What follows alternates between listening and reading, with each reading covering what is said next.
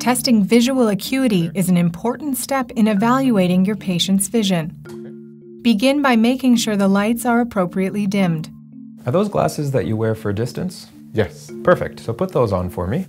An assessment of visual acuity should always be done prior to dilating your patient. This is important because it may cause blurry vision, especially in undercorrected hyperopes. A patient's vision should be tested at a distance of 20 feet or 6 meters from the Snellen chart. While checking vision, the patient can be uncorrected, corrected, or pinhole. If a patient can achieve 20/20 or 20/25 visual acuity, there is no need for pinhole testing.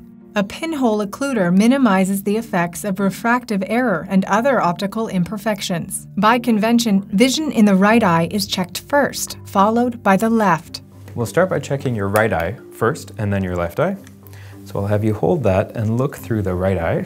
And do you see that projected chart in the distance? Yes. Great, so read me the letters that you see there. Have the patient start by reading the letters on the top rows of the chart. M. They need to be able to read at least half the letters or numbers on that line in order to graduate to the next line. H. The smallest row that can be read accurately indicates the visual acuity in that specific eye, and this should be recorded in the patient chart.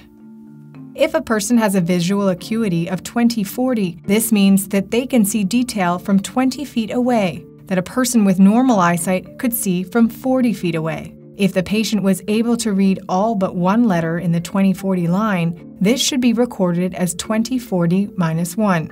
If they were able to read all but two letters, it would be recorded as 20/40 - 2. After measuring visual acuity in the right eye, repeat the same process on the left. Ensure that all results are recorded in the patient chart. You can also check for near vision by using a Snellen reading card. 9, 8, 2.